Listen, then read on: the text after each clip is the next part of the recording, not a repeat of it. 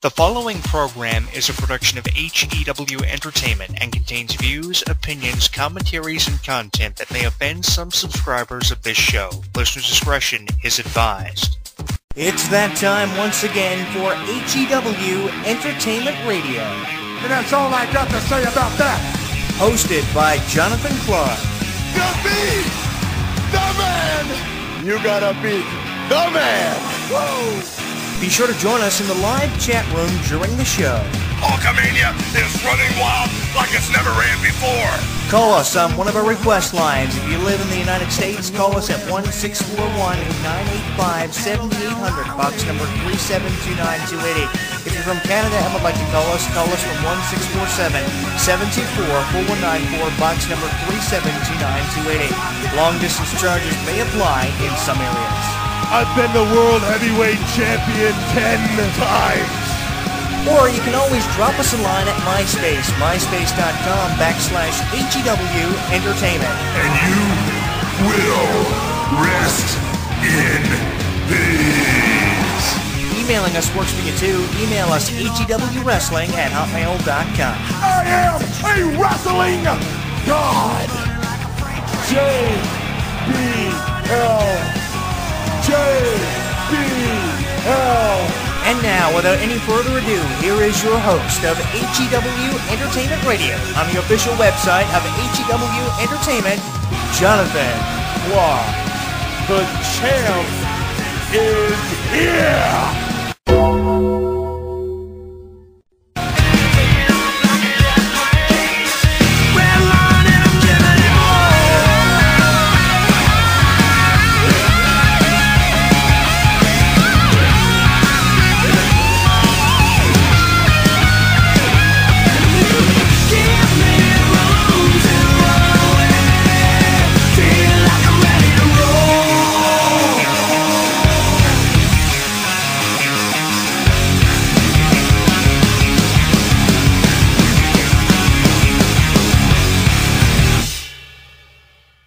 Streaming live on YouTube, Twitter, and Facebook. HEW Entertainment Radio is inviting you to comment on our video blogs, join the conversation, and like us. So what are you waiting for? Log on and listen now.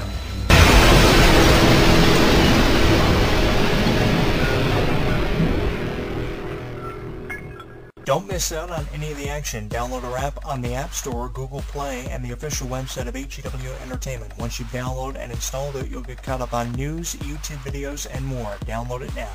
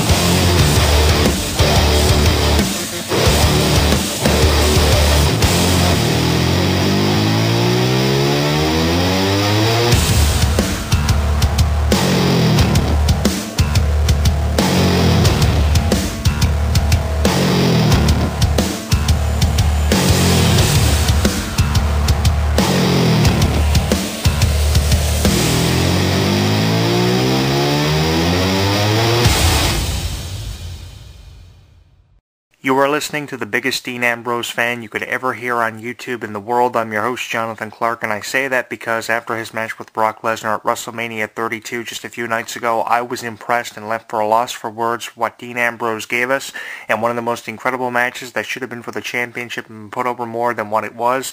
What a great match between himself and Brock Lesnar. The standing ovation for both these individuals is something I still can't get out of my mind, a very vivid image that stays with me in the fallout of WrestleMania 32 this year. An outstanding show from what a lot of people were saying, really criticizing WrestleMania this year.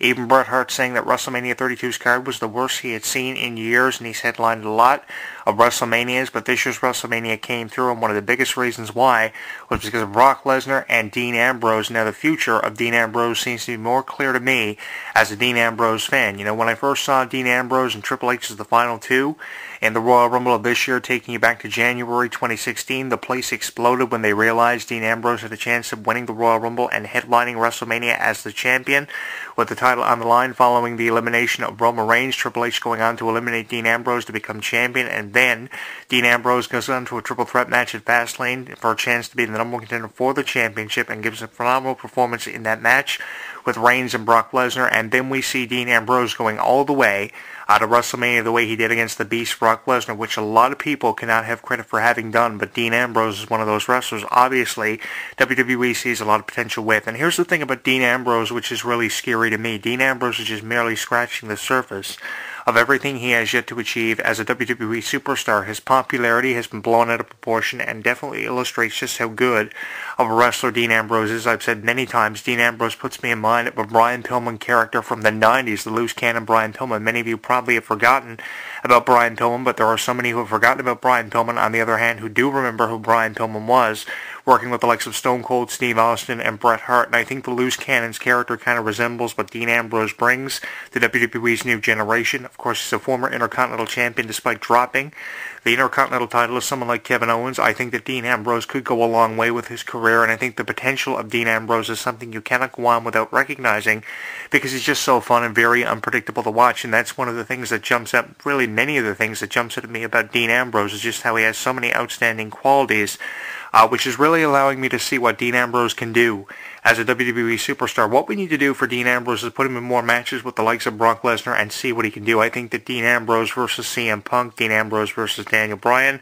would have been outstanding matches to see on the level that Dean Ambros is at now, and it's unfortunate we probably never will see those matches. But even though we probably will never see those dream matches of Ambros and Punk or Ambros and Bryan, there are still a lot of wrestlers that Dean Ambros could create with. I mean, putting him in the ring with Bray Wyatt is one way of looking at it, but really is a miscarriage of justice, because I think Dean Ambros needs to have more matches against the likes of John Cena. And I say that because you look at the U.S. Championship match that Dean Ambros and John Cena gave us a few months ago.